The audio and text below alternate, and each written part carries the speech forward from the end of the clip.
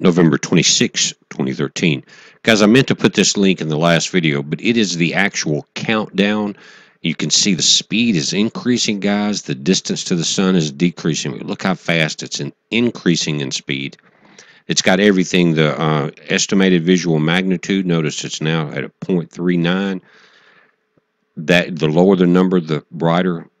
All of that's in there. Now, this is a temperature inversion that I did on that solar burst. The white spots are the brighter.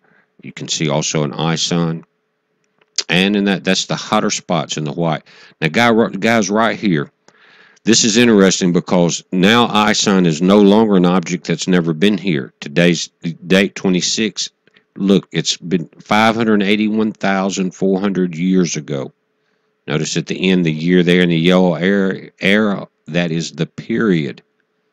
Now, if you go back 4 days, they had it, look at the period, 400,864 years.